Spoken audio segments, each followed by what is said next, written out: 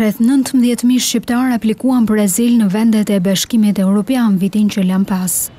Të dhënat e publikuara nga Eurostat i rendisin në listën e 10 azilkërkuesve më të mëdhenj në Bashkimin Europian.